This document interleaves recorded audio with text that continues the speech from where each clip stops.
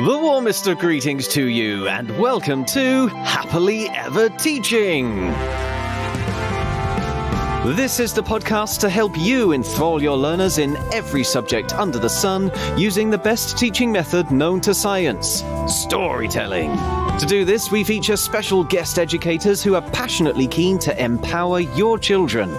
I am storyteller Chip Cahoon, and with me today is... Hi, I'm Helen, and I currently work with reception and Year 1 children in Buckinghamshire. And I'm Nicola. I currently work with Year 6 children in Hampshire, and I've also spent time in my career hoping to motivate and inspire the next generation of teachers at Teacher Training College. And today we are seeing what art we can create with our dramatisation of the Great Fire of London. You can listen to the story by downloading our sister podcast, Fables and Fairy Tales, or search our website, epictales.co.uk, for Sir Tommy's Fire. There you'll find a video of me telling the story that you can share with your children. And if you sign up as an Epic Educator, you'll also get a copy as a paperback illustriously illuminated by comic book artist Dave Hingley, as well as the full audiobook for you to download at any time. Right now, though, let's conclude our discussion with Helen and Nicola. Conclude it around pudding lanes. So where is the art in this story? I mean, are any of you going to do pyrography with your young learners? Do either of you know what pyrography is? No, please explain more. Yes, yes, I can imagine, but do explain. I'm not speaking from experience here. My sister has had a go at pyrography, and a good friend of mine has as well. And what I believe it is having essentially a soldering iron, but you're using it as a pen. So you burn your art and your calligraphy into objects made principally of wood, I think. Yes, I've seen that. I just didn't know the name. Yes. Okay. They do beautiful things, don't they, on wooden plaques and things? And yes, I know. I do know what you were talking about. So would you try that then with your young learners? I'd have to find out more about it, but that's exactly what I was going to say. With the correct health and safety in place, I don't see why not. It depends what it would involve. I'd imagine you'd want to have gloves, definitely, to make sure that no fingers get burned. And one-to-one attention if you were doing it with 4, 5 and 6 year olds. But actually it would be, if they could do it, wouldn't it be great for them to experience such a different form of art than usual? Yeah, and get another idea of the way that fire and heat can be used. Yeah, definitely. I suppose there's some electronics that must come into it, because I don't think you're using a blowtorch when you do pyrography. You're using essentially a metal filament that is being powered up. Yes. Yeah, I'd like to try that sometime. I'm just looking at some pictures of the equipment used. Yeah, I think that looks really interesting. Well, we've lost Helen who's now doing an online course in pyrography. You've lost me to pyrography. Yeah, no, I think that would be looking at sort of how it's done. I think you could do that with young children, obviously with the right adult ratio to make it all very safe. But I think they'd love that. Excellent. Yeah, there you go. So the extra activity that we had not had on our list. There you go. Fantastic. Nicola, though, where's the art that you found for ages 7 to 11? A couple of ideas. One is actually looking at the art from the time, obviously as linked to history as well, but looking at the different ways that the fire has been shared and interpreted through art, and looking at artists from the time. I haven't got a particular one in mind, but I think if I was doing this, I would find some specific artists and compare them to each other and look at the media that they used for the art. Something I've done before linked to World War II is the idea of having a silhouette image and then having the fire in the background. So whether that fire's possibly tissue paper, and certainly poster paint works really, really well.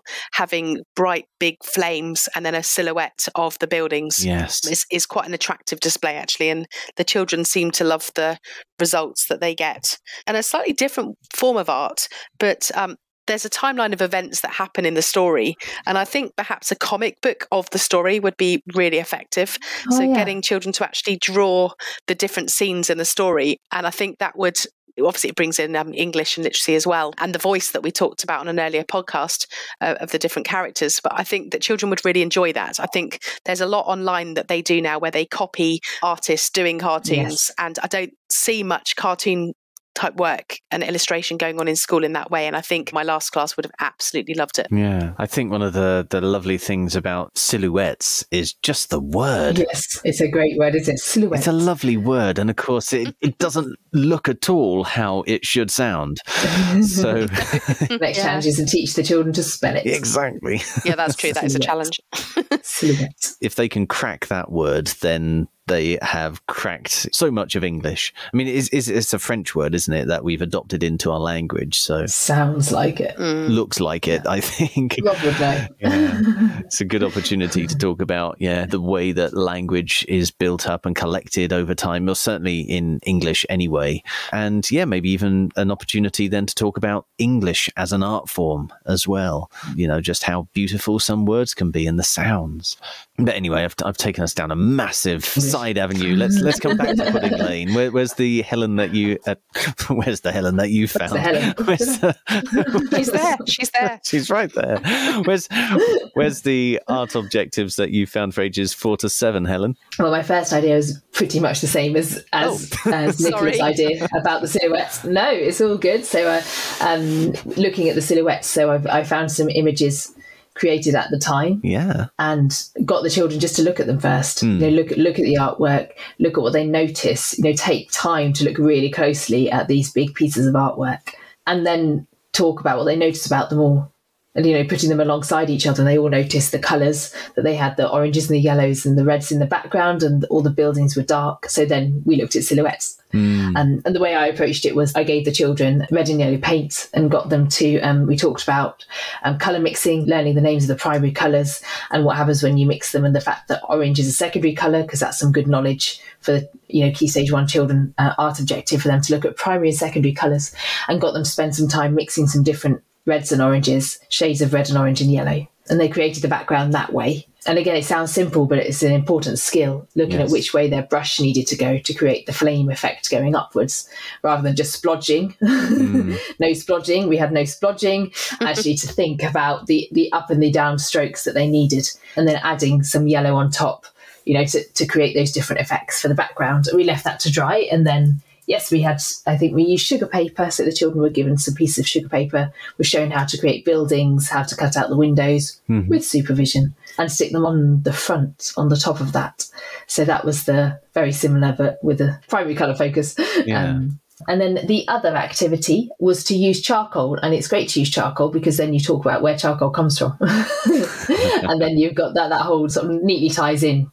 So got the children to look at what a Tudor house looks like. So right at the beginning of our learning, we did this. We created Pudding Lane as it was. So the children did some drawings of Tudor houses, looking at their very specific designs and patterns. First of all, they had to go just with the charcoal, just creating lines and marks and experimenting with it and patterns. And then they did some images of houses using the charcoal. Well, we did have a box of charcoal for them, but also we do quite often when we're at forest school, the children will collect charcoal from the fire pit to use. So it's a really nice art material for them to use and to understand where it comes from. Yeah. Does that come under the heading of using natural materials? Yeah. I would talk to the children about how that was a natural material we're using. Yeah, charcoal burning is a profession that's kind of gone out of fashion now, but it's an intangible cultural heritage one, so it's protected by UNESCO, and it's absolutely fascinating to watch how it's done. In fact, it amazes me, having seen a charcoal burner at work now, it amazes me that you find bits of charcoal at the bottom of your fire pit, because I see how much work they go into getting their huge, great vats full of charcoal.